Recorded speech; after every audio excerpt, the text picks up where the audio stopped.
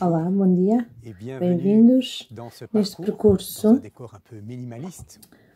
vamos começar por um pequeno testemunho que vem da parte de um solteiro que diz assim: muitas vezes querem dar-nos, a nós celibatários, conselhos, encontrar para nós soluções, querem também encontrar as causas do nosso celibato, mas raros são aqueles que sabem simplesmente estar conosco, ao nosso lado. Esta confidência fez-me refletir bastante. Neste percurso, eu quero então tentar entrar na inteligência do mistério que as pessoas solteiras trazem em si. Evidentemente, este percurso não é só reservado para os celibatários solteiros. Nós todos, diz-nos respeito a todos, por aquilo que se vive no celibato, neste tesouro escondido que eles levam em si e mais profundamente que eles são. Primeira etapa, sobre as 4 do nosso percurso, eu chamei a insuportável leveza do ser celibatário, ser solteiro. Os celibatários muitas vezes lutam para ser reconhecidos como tesouros escondidos, não só pelas pessoas que lhes são próximas, mas também por si próprios. É preciso então, nesta primeira etapa, entrar no olhar relativamente negativo, que é muitas vezes ligado à sua situação. Os celibatários cristãos muitas vezes são descritos a partir de uma dupla negação, nem casados, nem consagrados e, portanto, com a idade de abraçar um estado de vida. O seu estatuto é então descrito como um vazio, nem e nem. A sua condição parece faltar-lhe consistência própria. Aparece em contínua suspensão em relação a um futuro. É como se a minha verdadeira vida ela vai ser no futuro, que parece que está difícil de chegar. Eu existirei verdadeiramente assim que eu já não for solteiro. É insustentável esta leveza do ser celibatário. Daí uma revolta saudável que alguns têm. Eu cito mais um. Nós, os solteiros, não somos frustrados da existência. O que é mais importante em nós não é a falta. Nós vivemos uma vida completa e rica na sociedade. E não unicamente amanhã, mas agora. Aquilo que nós vivemos é, apesar de tudo, belo, não é só problemático. É preciso ouvir este grito que eu acho perfeitamente ajustado. Magnífico. Ao nível eclesial, constata-se também que existe pouca reflexão sobre os celibatários, sobre os solteiros. Há um pouco pensado. Assim, a exortação de João Paulo II, Familiares Consórcio, 1981, apenas consagra um pequeno parágrafo aos solteiros na rúbrica Casamento e Celibato. Não há um capítulo particular para os solteiros. Claro, é uma exortação sobre a família, mas não há nenhum papel atribuído aos solteiros. E também em Amores Letícia, em 2016, novamente os celibatários são arrumadinhos na etiqueta do casamento e celibato. E na realidade, não lhes é consagrada uma verdadeira reflexão. Nestes dois documentos, a situação dos celibatários é pouco falada por ela própria, da mesma forma no Catecismo da Igreja Católica. Ela situa-se como um apêndice, depois de longas e belas considerações sobre o casamento e a família. A nível das dioceses e das paróquias também é dada pouca atenção aos solteiros. Penso quantas intenções no domingo e sermões, homilias, fala-se muito das famílias, dos divorciados, da vida consagrada, etc., mas não se fala dos solteiros. Há uma ausência de palavra, igualmente nas atividades pastorais. Cito novamente um testemunho. Eu tenho o sentimento, às vezes, de ser um pouco transparente, mesmo na paróquia onde estou comprometida. Quando estou de férias com a minha família, acham normal que eu partilhe o quarto com os meus sobrinhos. E, no entanto, eu tenho uma existência bem real. Ainda o testemunho, eu existo. Eu tenho um lugar à parte inteira na igreja. Eu quero parem de me colocar à parte. Eu quero que me considerem. Este não reconhecimento, esta falta de reconhecimento dos celibatários, ao mesmo tempo de forma teórica e forma prática, é reforçada por considerações às vezes muito doloristas sobre a situação vivida por estas pessoas. Muitos discursos descrevem longamente os tormentos e as dificuldades que vivem uns e outros.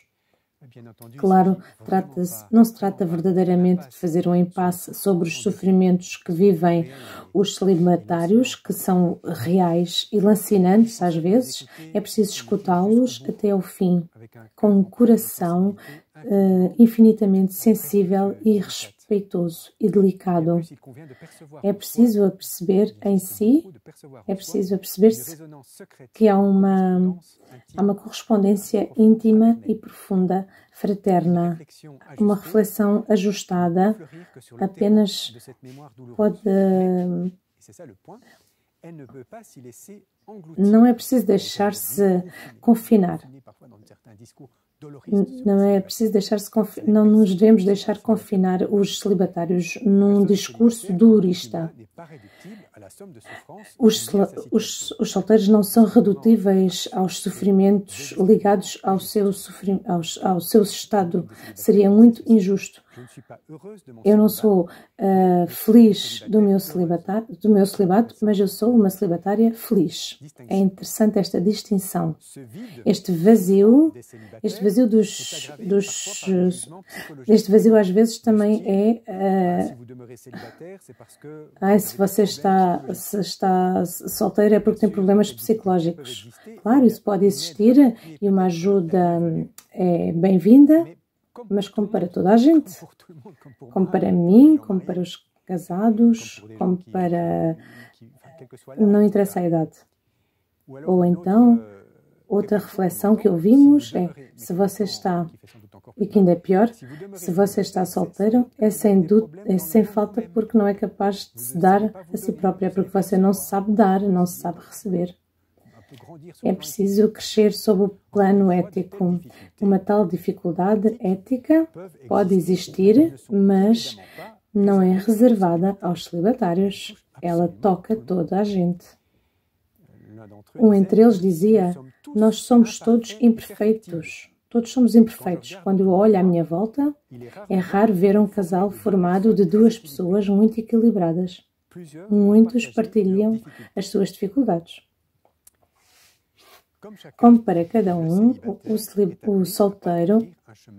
o celibatário deve percorrer um caminho de maturação ética, psicológica, espiritual. Então eu acho inaceitável e mesmo indecente fechar os celibatários num estado inconsistente, nem caracterizado fundamentalmente pelo sofrimento, pelos problemas psicológicos e por problemas de ordem psicoética e espiritual. É preciso então partir à procura da realidade positiva e consistente do celibato. Para este efeito, tomemos um pouco um recuo histórico. Ponto 2. Nas sociedades arcaicas, o casamento é sempre considerado como o único estado normal do adulto. É apenas com a fundação de uma família que o homem tem o seu pleno estatuto na comunidade. Nas sociedades arcaicas, o casamento não há questão dos solteiros, porque é o casamento, ponto. E o casamento nem sequer é o objeto de uma escolha pessoal. Às vezes, há até um papel atribuído aos celibatários no seio da família, do clã, da tribo ou do povo, mas este permanece à margem. O solteiro permanece à margem. A obtenção de uma descendência e transmissão do património tem um valor acima de tudo, tem um valor absoluto. Os celibatários são, portanto, indivíduos demasiado jovens ou demasiado velhos para se casarem e, quando aparecem voluntariamente solteiros, são vistos como pessoas fora das normas, ou então jovens que não foram capazes de se integrar no jogo das relações sociais. Vem-se de longe, há toda uma história. No Talmud da Babilônia está escrito: o homem que não tem mulher não é verdadeiramente um homem. Há uma espécie de falha na realização. No Corão, o termo celibatário apenas aparece uma vez, na Surata 24. Casai os celibatários que estão vivos entre vós, assim como entre os escravos, homens e mulheres que sejam honestos. No entanto, no versículo seguinte, que procura continência aqueles que não encontram possibilidade de casamento até que Allah possa satisfazer pelo seu favor. Na sociedade muçulmana não existe um estatuto do solteiro ou da solteira. A vida polígama de Mao Zé e as suas máximas adaptadas à vida tribal do século VII ficaram como um modelo a seguir e os preceitos a observar. Os celibatários são, portanto, os grandes esquecidos da história. A ligeireza com que eles são socialmente confinados é tal que eles atravessam a existência sem que sejam notados, no melhor dos casos. Atravessam a existência sem que sejam notados e, no pior dos casos, sendo explorados. Até. Com a vinda do cristianismo, há um evento novo e original que vem intervir no tempo.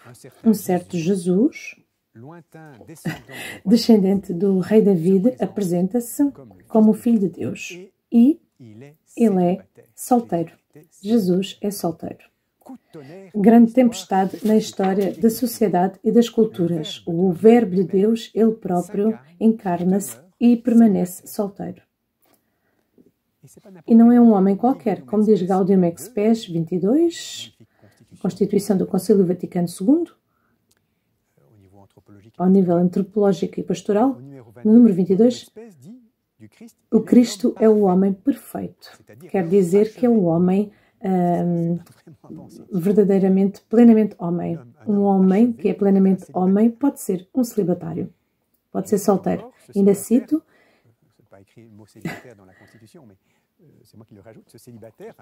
Cristo manifesta plenamente o homem a ele próprio e descobre-lhe a sublimidade da sua vocação.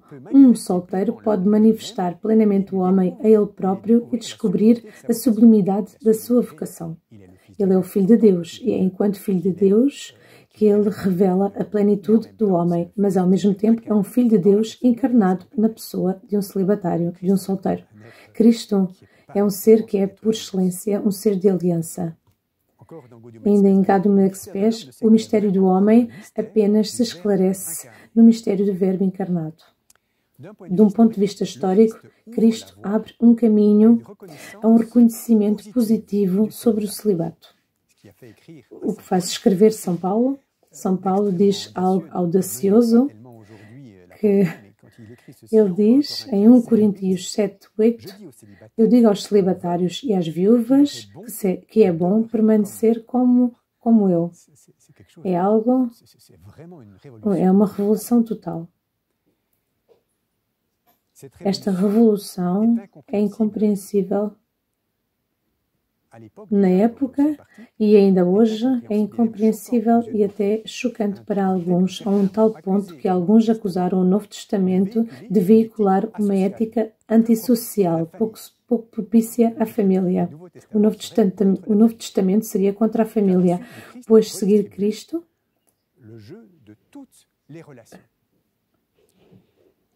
uma tal valorização do celibato em ligação com o reino teve um impacto considerável nos séculos que seguiram e ainda até os dias de hoje, especialmente para as mulheres.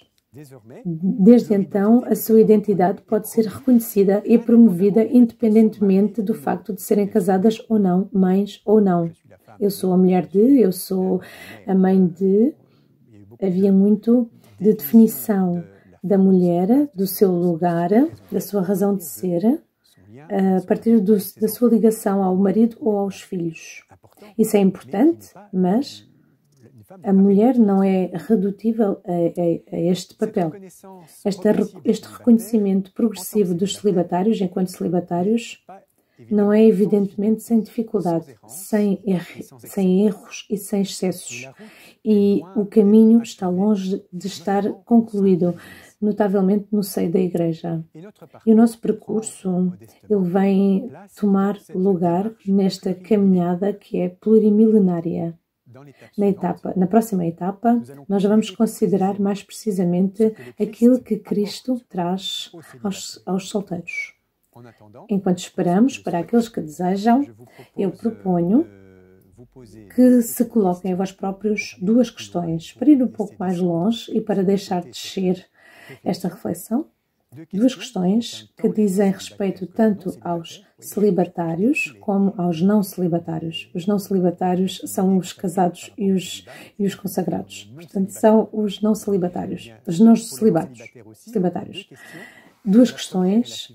A primeira é: que olhar é que o meu Criador tem sobre mim? Que olhar tem o meu Criador sobre mim? E eu convido-vos para este efeito a reler o Salmo 138, 139. Foste tu que me criaste, modelaste, etc. Segunda questão: como é que o salmista ousa exclamar no versículo 14: eu vos louvo e vos dou graças, ó Senhor, porque de modo admirável me formastes. Que prodígio e maravilha as vossas obras. Como é que o salmista ousa dizer isto? Versículo 14. Em que é que esta exclamação é também a minha? Então, agradeço-vos e marcamos encontro para a próxima etapa, que se chama a graciosa consistência dos celibatários cristãos. Muito obrigada.